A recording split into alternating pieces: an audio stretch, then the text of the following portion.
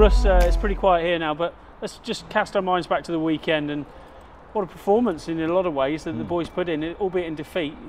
There was a lot of positives to take from it. Yeah, massively. We really came out firing out the blocks, and it's all credit to us youngsters to really go out and put a performance like we did. Obviously, not the result we wanted, but I think we were right in a lot of areas. But all credit to Bristol for coming back the way they did and winning it in the end. But you've been here long enough now, Rus, to realise that if you're good enough, you're old enough as well, and youngsters do get their chance. And you're seeing it this season yourself that you know the opportunity's there. You want to take it, don't you? Yeah, massively. And I think that's what this season's about for me, just to really grab it by two hands and get after it. Every opportunity was a dream come true for me. So yeah, I'm really just cherishing every moment as it comes. I know we spoke a few months ago, and at that time I said to you, I felt you came back a different player, especially after COVID. It was almost not that COVID affected you anyway, but you seemed to have a different mindset, and you were fiercely determined, and you're just really carrying that on now. Yeah, I think over lockdown I had a few things to work on. I got a bit of feedback from the coaches, the academy coaches, on some things I could change. And over lockdown, I think it was just that mental switch for me, just to really just let go, I think. And this season I've really just tried to implement the same as end of last season and really get after this season.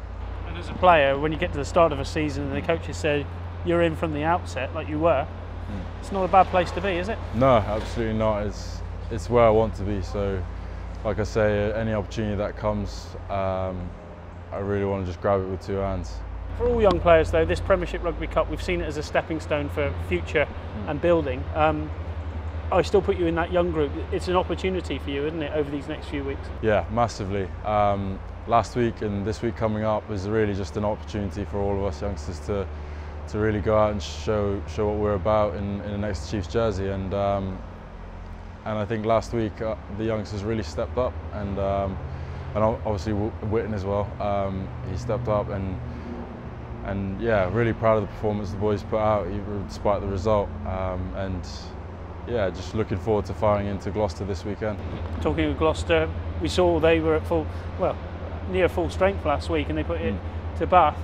What are you expecting? I suppose it's difficult because you don't know what to expect from Gloucester. Yeah, absolutely, and we don't know what the selection process will be like. So this week has always just been about us, what we're here to do,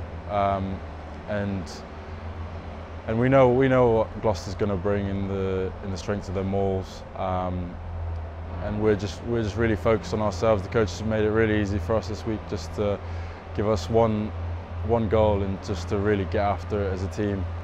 And imagine when you did the review Monday, the breakdown in terms of the last weekend's performance, there was a lot of positives. It was just tightening up a few of the loose ends, wasn't it? Yeah, absolutely. Especially in the middle third when we lost a number, and just I think it's massive as rugby players to adapt, and it was a perfect opportunity last weekend to adapt. And although we may not have taken that opportunity, it's a learning experience, and I thought it's a good learning curve the last week that's gone.